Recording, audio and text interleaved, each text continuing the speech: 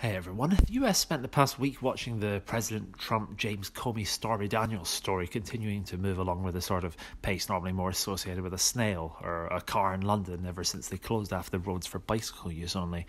I think the plan though is that if Robert Mueller's evidence doesn't turn out to be conclusive enough, Trump will have already been in office for 8 years, so he'll have to legally vacate the White House anyway. So let's talk about London though. There were local elections this week and Jeremy Corbyn had spent weeks planning his next move and what to do after Labour managed to seize councils like Barnet and Wandsworth, as well as all those other towns and cities that the metropolitan types only hear about when they're watching Match of the Day. Unfortunately, things didn't really go according to plan for Jez though, and it was a surprisingly good night for Theresa May, and that's an expression you rarely hear these days. The Conservatives took control of Barnet Council along with Plymouth and other decentish wins all over the place really.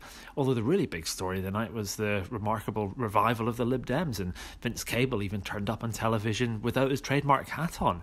It says a lot really that if you've seen a Lib Dem politician on television in the past 6 months, it was probably because you were watching a BBC4 documentary about the Iraq War.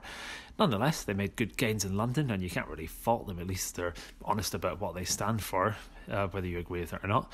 Compare and contrast with UKIP, who, depending on the time of day, are either a protest vote, a Brexit lobbying group, a tax write-off for wealthy donors, a way for Henry Bolton to meet young ladies, or in some cases actual politicians with local policies they want to pursue. I think with UKIP, it's a lot like many other acronyms in it. You have to kind of look it up on the internet to find out what they stand for. The problem with ideological parties generally is that for the most part they don't get enough numbers at the ballot box to win power.